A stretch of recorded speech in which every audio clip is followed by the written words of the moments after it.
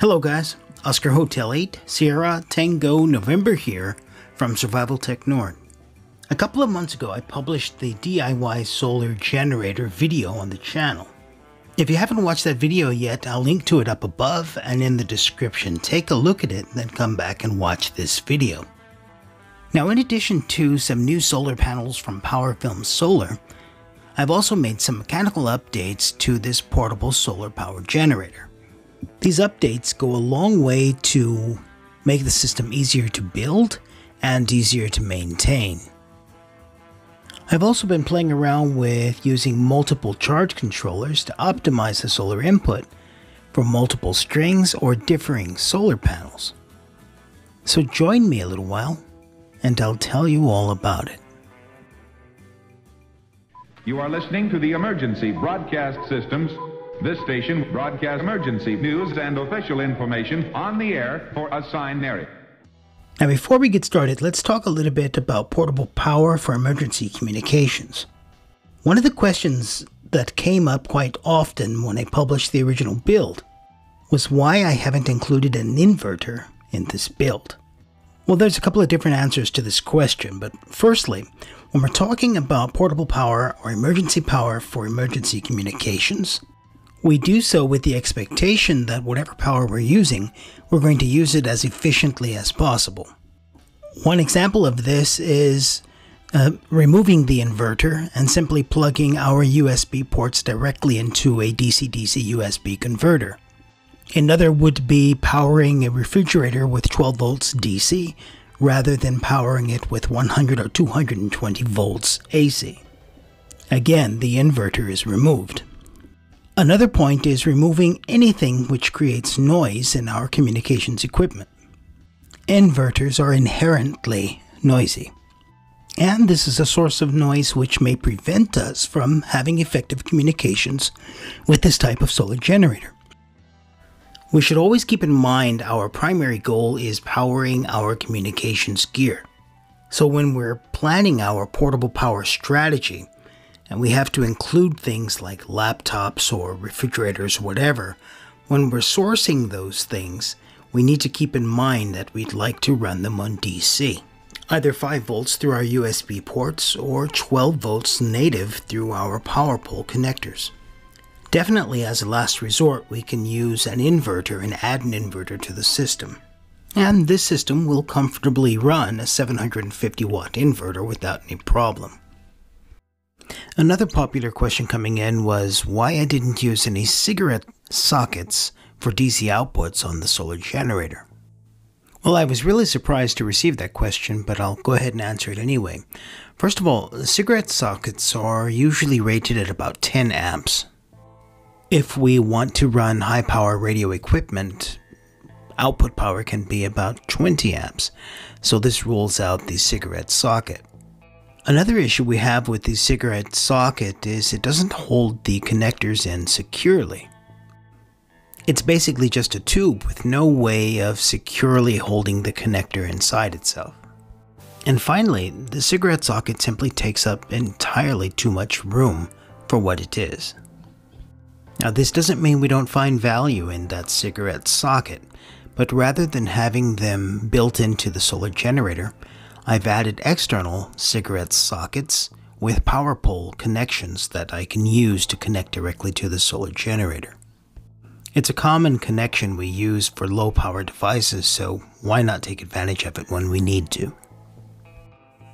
Okay, so for this demonstration I have a laptop connected to the solar generator, I have a tablet PC connected to the solar generator, I have the Yaesu FT891 at 50 watts, I have the Kenwood TMD700 at 50 watts, and I've got a Yaesu FT817ND playing out my favorite local radio station.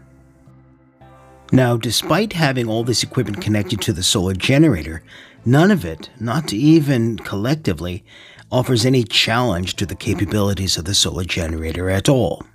And after all, the whole point of building this generator was to power the ham shack or power the solar-powered field station. So far, that's a job it's done extremely well. But honestly, that's not the end of the story. There's a few updates I made after the initial build to improve reliability, to improve its ability to be built or put together in the first place, and to extend its capabilities. So I imagine that's what most of you are waiting for, so let's take a look at the modifications we've made on this Solor Generator to bring it up to spec. So with these modifications, we have 3 goals we'd like to achieve. Firstly, we want a more reliable system. In the end, that's a no-brainer. Next, we want to reduce the complexity of the build. We simply want to make it easier to build in the first place. And finally, just in case we have some problem or something goes wrong, we want maintenance of the system to be as simple as possible. So the system now has one single input coming from the shunt, the battery BMS, and the battery itself. The negative side comes directly from the shunt. The positive side comes directly from the battery pack itself. And as we see in the video, the positive side terminates at an automotive fuse block. The fuse block has one input and 6 fused outputs.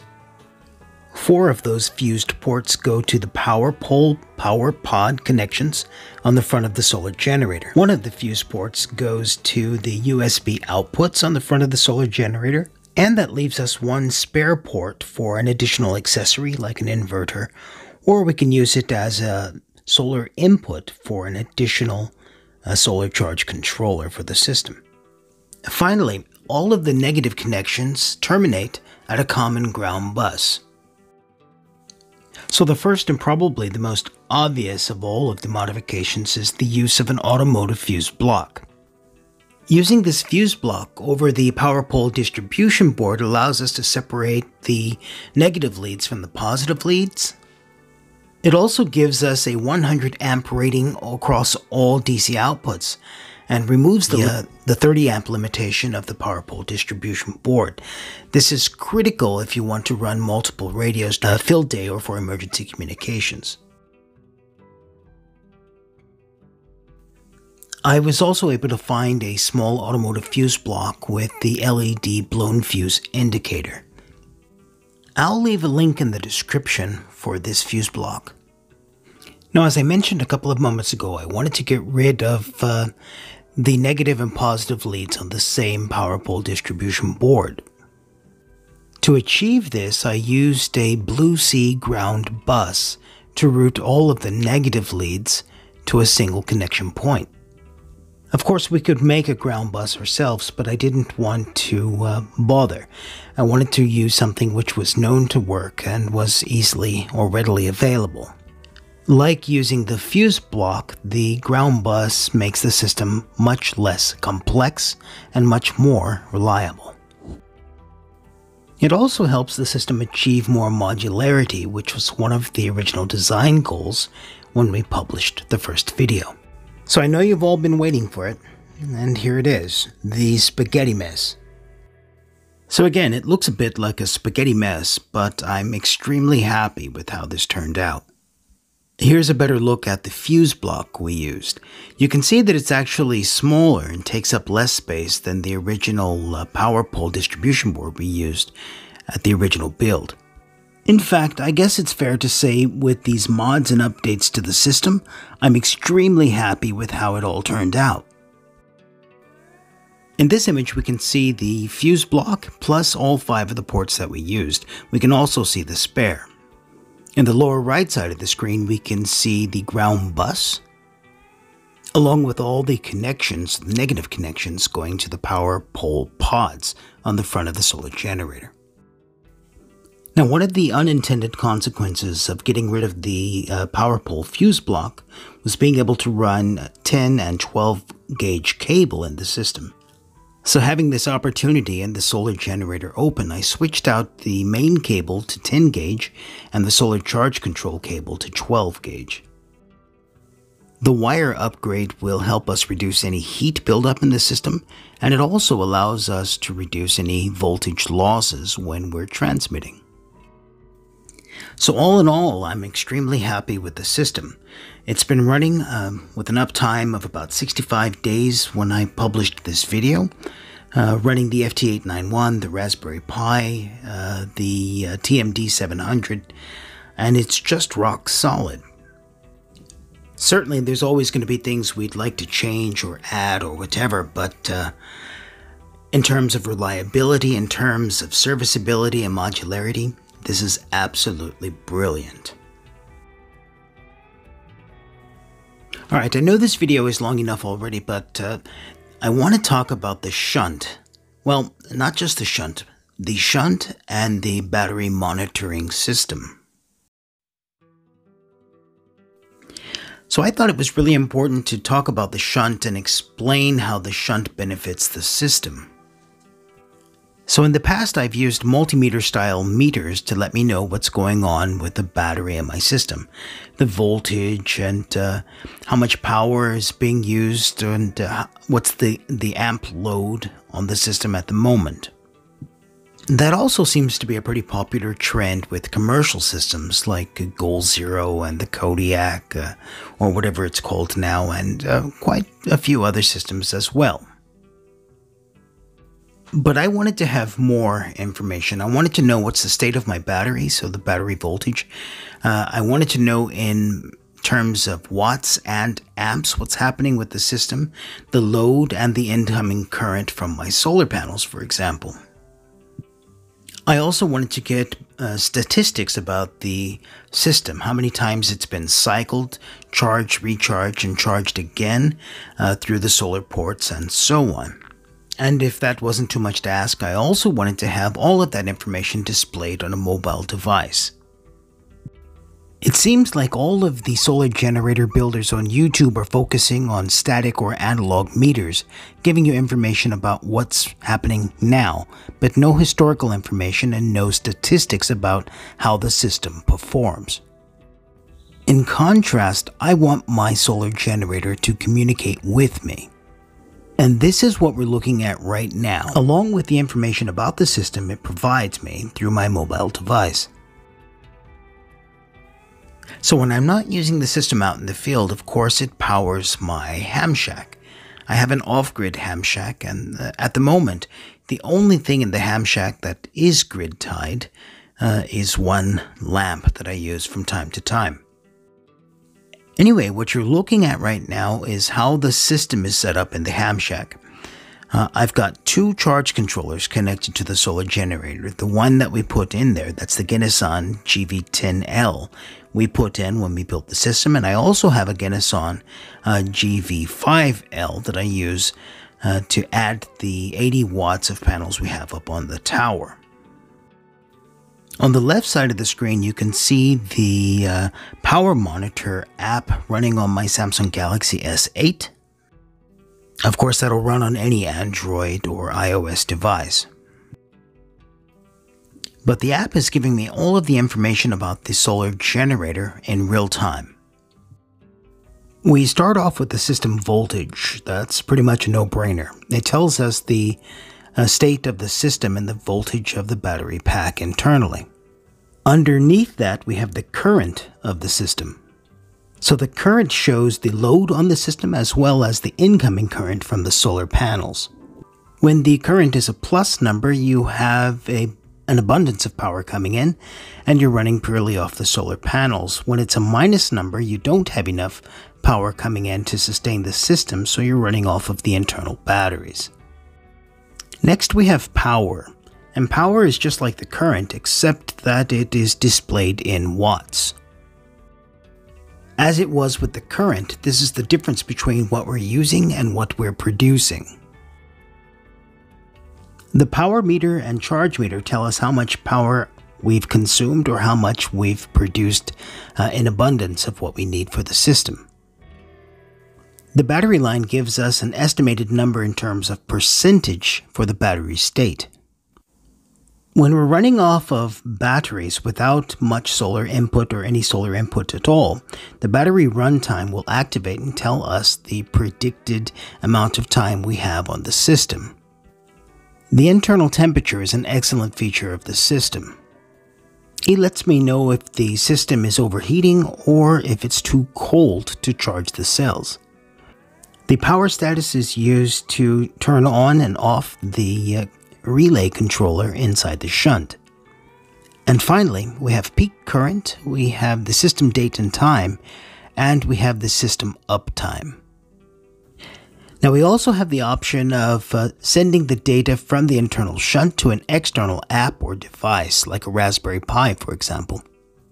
This allows us to collect this information and share it with a Raspberry Pi or some other computer, for example on a web page or into a database. We can then use that information to look back and see where we are deficient or where we have an abundance of power, or if we need to supplement the system with some other sort of DC input, for example with a wind turbine. Now I understand for the hobby builder how this type of capability might seem like an unnecessary expense, but for the off-grid or portable power enthusiast, this capability is absolutely essential. I think far too often we are mesmerized by the marketing brouhaha from companies producing these solar generators commercially. Certainly for someone who uses these systems casually, they may not need such capabilities. But in regards to emergency communications and preparedness, we absolutely need to have as much information about our system as possible. So you're going to see a lot of the Thornwave Bluetooth shunt on the channel because I'm integrating this shunt into all of my portable power projects. So really, what else can I say, guys? You know, don't be afraid to build your own systems. Don't be afraid to experiment. And definitely don't be afraid to challenge the notion that commercial sellers and manufacturers are the only ones holding a license to an effective portable power or off-grid power strategy. This system has been up and running for 72 days in the field, in the ham shack, dragged around, thrown in the car without one single failure. Whether it's ham radio, portable communications, or preparedness, anyone who knows how to use a multimeter and the soldering iron can build this system. Alright guys, let's close down this video with a short discussion on the PowerFilm Solor R28 series. So I picked up 3 of these panels, 2 of the R28, so those are 28 watt panels, and 1 R21, which is a 21 watt panel. Now I've already published a video on the differences between the folding series you've seen on the channel all along and the rollable series which you see in this video right now. It was important to me to supplement my emergency communications preps with solar panels which could be used in the worst case scenario. The R28 series are totally waterproof and submersible. They also come with an IP67 ingress protection rating. Now I'm definitely not throwing away my FM series, the folding panels. But from an emergency communications and preparedness perspective, I'm prepared for every possible scenario. I'll leave links in the description to the video I did on the differences between the folding and rollable series, as well as a discount code for PowerFilm Solar on Amazon. Alright guys, don't forget to let me know about your adventures and projects in the comments. If you're supporting this channel through Patreon, PayPal, or simply sharing my content, you're absolutely magnificent and I couldn't do it without you. For the rest of you, if you like what I'm doing, if you like the content I'm creating, leave me a comment and a thumbs up to let me know. And if it's not too much to ask, please share this video with someone or someplace where other operators might enjoy it. Rock and roll, guys. Thanks for watching. Ciao.